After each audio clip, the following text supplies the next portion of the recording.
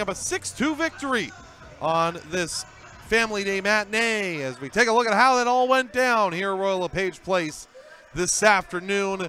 And it started early. Fans had to be in their seats right away because the Warriors got on the board early on. Viggo Nordstrom just 21 seconds into the game with a shot that got underneath of the goal of the netminder in Charlie Tritt. Nordstrom's fifth from Johannes Løkkeberg and Sean Cohen 21 seconds in. They gave West Kelowna a 1-0 lead. The Warriors right back again. Nice move by Isaiah Norlin to find Jackson Kierkostas on the left wing circle. Kierkostas delaying and shooting, putting it past the blocker side of Charlie Tritt. 18th goal of the year for Kierkostas from Isaiah Norlin and Simon Hogue at 16:44 of the opening period. And the Warriors jumped ahead 2-0. That's where they stood after the opening period of play.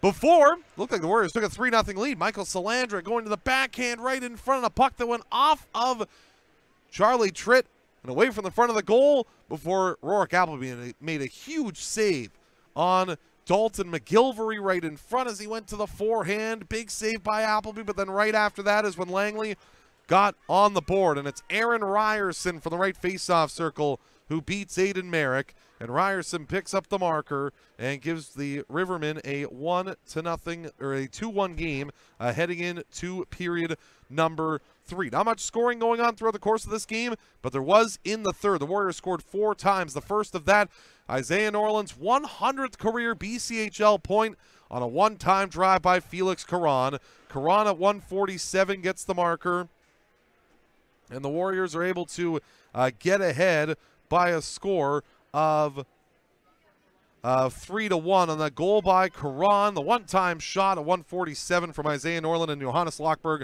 on the power play before the Warriors are able to jump ahead by a 4-1 score. And it's Løkkeberg racing this down in the right circle and zipping a shot up and over Tritt. His 10th of the year at 4:54 from Trey Osmus and Jack Farrell. That gave the Warriors a lead of 4-1 before Langley came back right after that. Oscar Komarov from the edge of the hash marks, able to put it up and over Rourke Appleby. Ryan Schelling and Tuukka Heiskanen drawing the assists on the marker. That made the game a 4-2 game before the Warriors added 2 late, 10:57.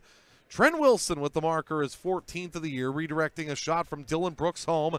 Brooks and Løkkeberg draw the assists at 10:07. Løkkeberg's 4th point of the afternoon, and it gives the Warriors a 5-2 lead before in the dying seconds another power play goal. Trent Wilson with 45 seconds to go. 2nd of the game, 15th of the year from Isaiah Norlin and Felix Caron, and the Warriors jump ahead by a 6-2 score. Wilson scoring twice, Løkkeberg 4 points.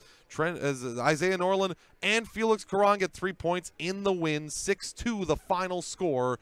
The Warriors knocking off the Langley RIvermen on a Family Day Monday matinee in West Kelowna.